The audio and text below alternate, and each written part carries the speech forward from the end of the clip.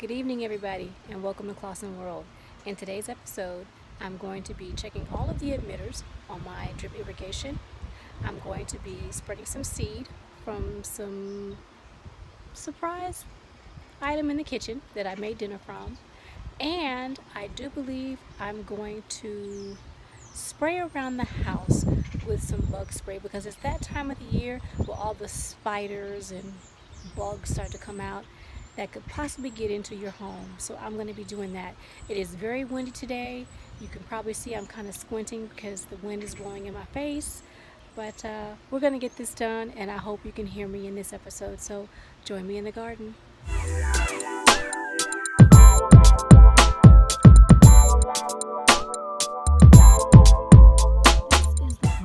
Of my irrigation system. This is the timer I was telling you all about in my very first video. I'm going to manually turn this on to give me an opportunity to look at all the emitters to make sure they're all pumping out water the way they're supposed to. I can tell you what one of the problems is. Yes, it needs a battery. Now if I can just remember how to open it, since I haven't been in it in a year, I might have to take it off because it is not coming out. So let me try that. I had to get a teeny tiny screwdriver to pry it out because it locks into place and it was not trying to come out. So I am now just trying to replace the battery.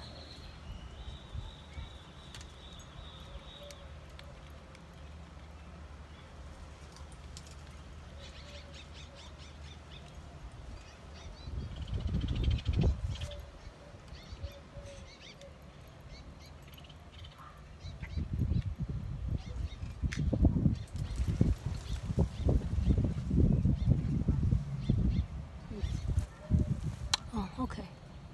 I guess I should have looked at the old battery.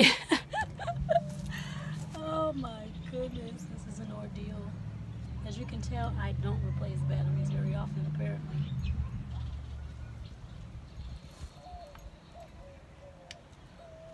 Okay.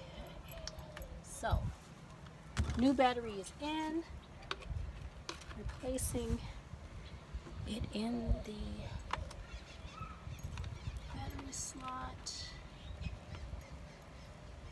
and now I've got to figure out how to put this back on. I think it's supposed to click. It's not, there we go.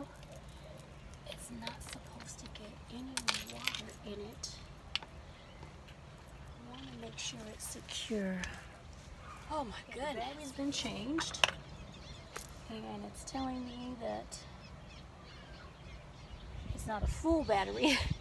So those batteries weren't very good, but it's good for what I did it for. So I'm just going to turn it on, and now I'm going to check the system. And you can hear it. You hear it kicking on? Okay. Let me check these. Everything is dripping. I found one that doesn't seem to be dripping as quickly as it should. So let's look at this one right here. Really isn't putting out as much water pressure as it should. And I may have to change the head on it because everything else is flowing, but this one is not. And that potato is suffering because of it.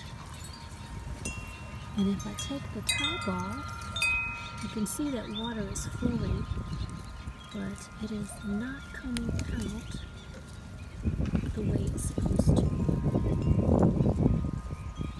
So I have two, actually not one, I have two that are dribbling out. It's supposed to be flowing out like that. And can you see that one in there? Flowing out like that. Those 360s should be flowing, and I have a few that are not flowing the way they should. So got some more research to do.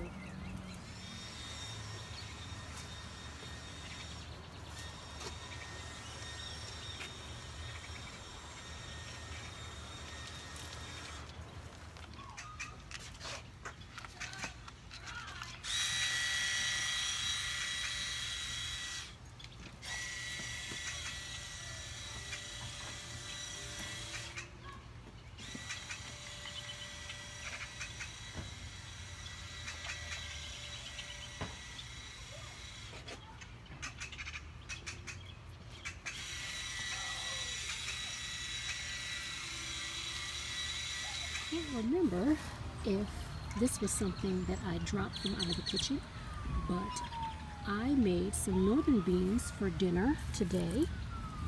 And so since I made northern beans, I said let me see if I can grow a few of these beans from out of the kitchen.